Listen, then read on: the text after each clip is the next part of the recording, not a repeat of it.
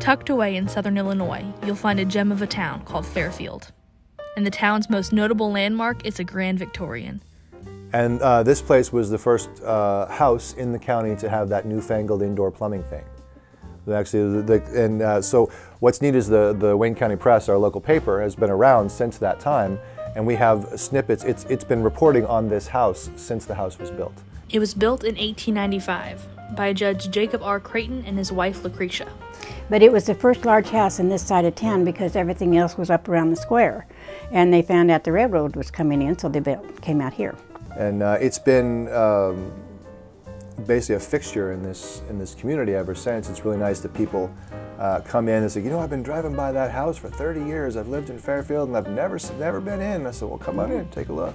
Kathy and her husband bought it in 2005 and turned it into an antique store. It was more like 2 years, but that we were open, but we were buying stuff before that, which was fun. I love buying antiques. And when we finally got it set up, it was just not quite 2 years. It was a live-work situation where they lived upstairs, and then the entire first floor was an antique shop. And then the stairs. We had concrete stairs out front at that time. They were built in the 30s. And UPS guy was delivering one day, and he stepped on the step, and it crumbled with him. And so we had to close it up immediately. They closed the antique store down and used it as their family home after the stairs incident. And then, after a brilliant renovation, they reopened July 2019 into the B&B you see today. Since Miss Kathy and her husband had an incredible eye for treasures, you'll find many still in the house. Old dolls and books, everything brimming with stories to tell. So just wander around and experience it for yourself.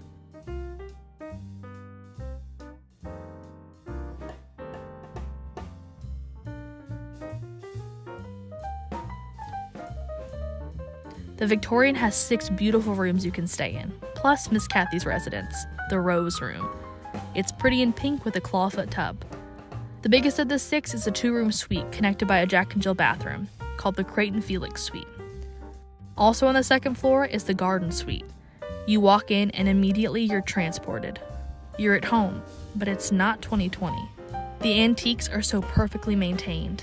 The bed is as grand as the room itself, with the most luxurious resort-style sheets. The balcony is ginormous and overlooks the quaint town.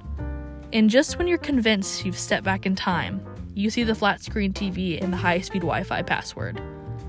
Beautifully restored and maintained, yet somehow still up to modern standards. We'll take a trip up the stairs to the 3rd floor for the last 3 rooms. The tower room is like Rapunzel's dream. Bright and beautiful, flowery and homey, the same luxurious sheets, and an adorable bathroom with a sink made from an old sewing machine. Lily's Hideaway, aka the Blue Room, is just as adorable and floral as the tower room, but with some exposed brick for added charm. The last room, and my personal favorite, is the Squirrel's Nest. It's massive, with a sitting area perfect for lounging and a desk area perfect for working. The bathroom is a great size, with hot water that flows freely. But the hallmark of the room? The wooden tent designed specifically to fit the curvature of the roof.